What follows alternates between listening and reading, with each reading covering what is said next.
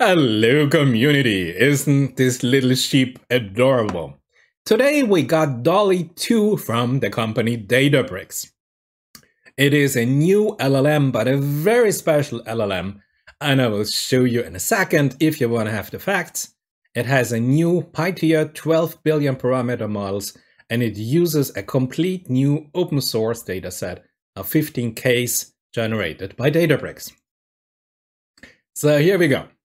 This is the article here by Databricks, Free Dolly, introducing the world's first truly open instruction fine-tuned LLM.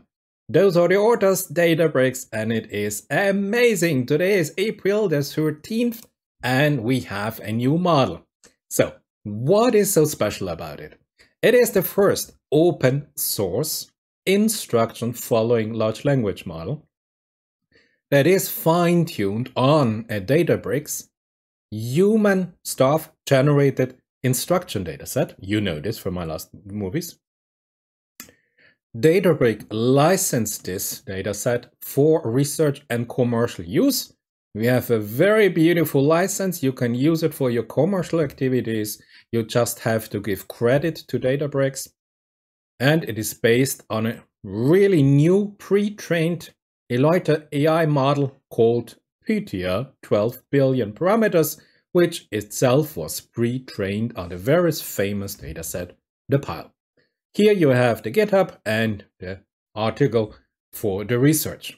So, again, we have a new LLM model, Pythia 12 billion trainable parameters, pre-trained on the Pile, and then Databricks and more than 5,000 Databricks employees during the month of March and April of 2023, created more than 15,000 high-quality, human-generated prompt response pairs, specifically designed for instruction fine-tuning of large language model. And how they did this? They set up a contest within the company. And I don't know if all 5,000 Databricks employee participated, but what a beautiful idea to use your staff to create here a high quality dataset. So let's have a look at this dataset. Databricks has had here 7 very specific tasks that it's analyzed and said this would be great if we have some high quality dataset on those 7 specific tasks. So the first is open question and answer. There might be no correct answer, and others it requires drawing on knowledge from the world at large. Then we have a closed Q&A. Then we extract some information from Wikipedia. But remember, it has to be a human written response. So somebody has to sit down and type in the response after having read an article of Wikipedia. The same if you summarize now the information. For this, annotators provided a passage from Wikipedia and we are asked to distill it in a short summary. Then we had the task of brainstorming. This task asks for open-ended ideation and for an associated list of possible options. For instance, what are some fun activities I can do with my friends this weekend? And a human had to sit down and type quite a long response, and this was important to have a long response.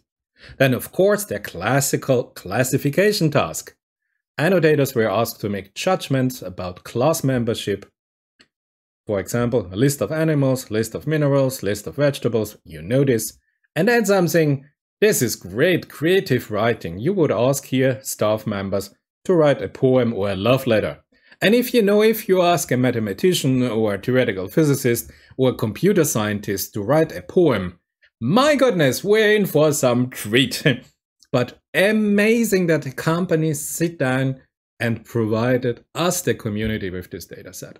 So give you here one concrete example, and you know this. This is our instruction-based fine-tuning dataset. I have an instruction, I have an input. The instruction tells me, give me a list of the main complaints in the customer support ticket. This is here our input, and do not write a reply, but just give me a list of the complaints. And the response generated then that the system should generate but for the training dataset, a human wrote, customer is unhappy about battery life, camera quality of a specific product. So these were the training datasets that the human created and that the machine was learning to learn from. And this, as you can see here, is a summarization task. Now, if you want to have here all 15,000, they are available for you on GitHub user content, Databricks labs, Dolly master Databricks, Dolly 15K JSON long. Just show you here from 4 categories. We have the category closed Q&A, open Q&A, category brainstorming, and category information extraction, that you see how the data, the instruction data look like. So instruction is, when did Virgin Australia start operating? The content or the input, like before, it is an Australian Airlines, yes, yes, yes, yes. And the response is comment service on August 2000 as Virgin Blue, yes, yes, yes. So you see, this is exactly instruction input output. If you remember, I showed you in the alpaca dataset that sometimes if in the instruction the object that we inquire is already defined, so we do not need the field context because the information of the context is already in the instruction, we only have instruction with the object built the headquarter. So we have no content, no input, as we call it in the alpaca dataset. And the response was John D. Rockefeller, and this was a category from an open question. The same we can have in brainstorming. Why mobile is bad for human? We are always engaged on one phone which is not good, on a phone which is not good, I suppose. And then, of course, you have here instruction for information extraction. So the instruction given is, what is process mining? Then you have here the information about process mining and the response that the system learns as one sentence. So it is very similar to what I showed you with the alpaca dataset. Now, as I told you, here we are, GitHub Databricks. Here with Dolly, here you have Databricks Dolly 15,000 instruction datasets, JSON. It was uploaded yesterday. The README is not yet finished 16 hours ago, but we have here an open and for commercial use available instruction dataset. Now, the model, the LLM, is brand new, 3rd of April 2023. This is it. Pythia, have a look at it. We are just gonna use it. And if you go to Hugging Face, as you can see, 4 hours ago, the Databricks Dolly version 2 12 billion parameter model was uploaded. And we're gonna use this model now. I show you now the code that you can use it. Or if you have a smaller model, here we have the Dolly version 2 2.8 billion parameter 4 hours ago. So we have here the questions and we have here the trained model on Hugging Face available. So let's jump into our Jupyter notebook and let's code it. So here we go, and here we install Dolly 2 on a free COLAB notebook. At first, pip install, accelerate, and transformer, of course. Then we generate some text. We have here the pipeline when we load the model Databricks. Dolly version 2, the 12 billion trainable parameter model. We have here BrainFloat 16. And our device map is auto. This is our very simple command. And then we will say, okay, go. And we hope that when we execute generate text, explain to me the difference between nuclear fission and nuclear fusion, we will get an answer from Dolly 2. You are here live. We are 81% loading 23 gigabyte of our Dolly 2 12 billion trainable parameter model. So quite impressive. But since we are not using a GPU, we might have luck using a BrainFloat 16. So it's happening now. 23.6, 23.7 done. And can we run it on a COLAB, or we have to switch to Databricks? Because Databricks notebook, this is what it was supposed to run. So let's see what's happening. Now our system RAM will explode and we will crash heavily. So let's see what's happening. System RAM is not able to cope with this amount of data, 12.1, and crash. So here we go, 5.7 gigabyte in less than a minute. Yeah, that's okay for me. We can do this. Now I do have a feeling that BrainFloat will not be supported on our free Tesla T4. I hope we have a Tesla T4. I didn't even check because it's more or less standard nowadays. But let's see. So we just maybe have to go from a B float to a pure float 16. And let's see, 6 gigabytes. So now there should be no problem with system RAM. Because as you've seen before, with a 12 billion trainable parameter model, our system crashed because we used up all available RAM. Unbelievable. So here we go. 5.6, yes, done. And now B-float error.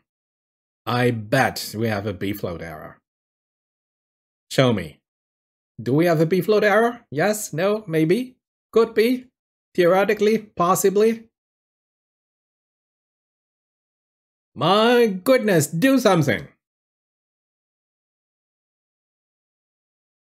Thinking. Still thinking.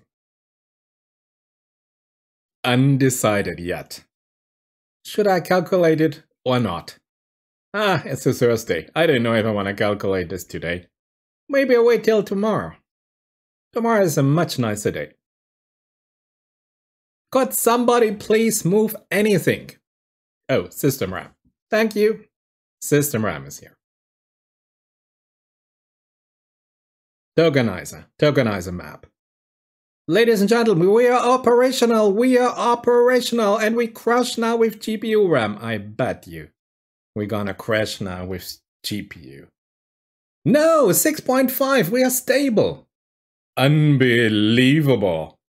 17, 19, 20 seconds in. System is calculating.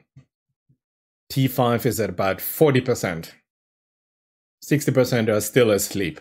Unbelievable. Yes, we have an answer. We have an answer. Nuclear fission occurs when two atoms combine for a large atom and a really large amount. Power plant nuclear fission. Nuclear fusion is used in star core solar panels to produce tritium for nuclear weapons. Unbelievable. So you see, we're operational. I can't believe it. Forget the rest. Yeah, there's performance limitations, and they tell us it's not state-of-the-art generative model. It is still under development. It was just released 4 hours ago. We know it's here really. Yeah? And if you would like to run it with your Instruct pipeline, Databricks, Dolly version 2, 12b, you go to Instruct pipeline Python file, and there's your Python file if you want to have the pipeline yourself. But otherwise, I would say, ladies and gentlemen, it is fantastic. We have now Dolly 2.0, and it runs with a 2.8 billion parameter model on our COLAB Notebook. Have a look, play around with it. It's so nice to have finally an open source model. I say thank you for watching. I hope you enjoyed it, and I see you in my next video.